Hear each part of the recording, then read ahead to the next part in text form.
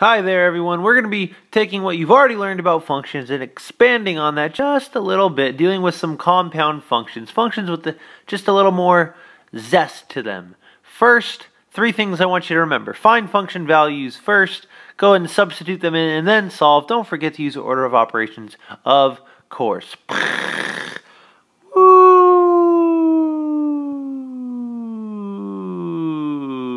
Okay. So we've got the two functions, f of x equals x plus 1 and g of x equals x squared. We want to find f of 2 plus 6.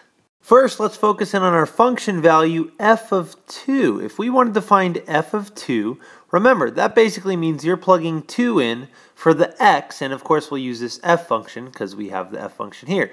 So f of 2 is going to equal 2 plus 1, substituting in 2 for the x. That is going to give us a value of 3. Now, since we know that f of 2 equals 3, to evaluate our final function, all we need to do is plug that 3 in for our f of 2, giving us 3 plus 6, or a final value of 9. Perfect. So f of 2 plus 6 equals 3, the value of f of 2, plus 6, which is 9. Let's try g of 4 divided by 2. Now g of 4 is going to reference our g function right over here. So first let's focus in on that. If we wanted to find g of 4, we're plugging in 4 for our x value in our g function. That's going to be x squared, or 4 squared, which is going to be 16. Just plugging in that 4 for our x. Now that we know the value of our g of 4, we could take that and plug that back in. That's going to give us 16 divided by 2, or a value of 8. Next up, we've got 2 times f of negative 3 minus g of 2. This time we have two different function values that we need to account for. So let's go ahead and start with this f of negative 3.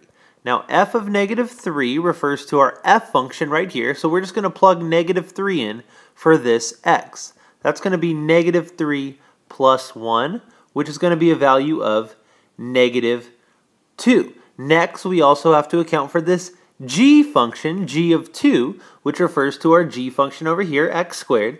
So we're going to plug in 2 for our x squared. That's going to be g of 2 equals 2 squared. Again, plugging in 2 for x, and that gives us a value of 4. Now what we want to do is we can go ahead and take these values, f of negative 3, that's going to substitute all the way into the f of negative 3 here. That'll be 2 times, instead of f of negative 3, negative 2.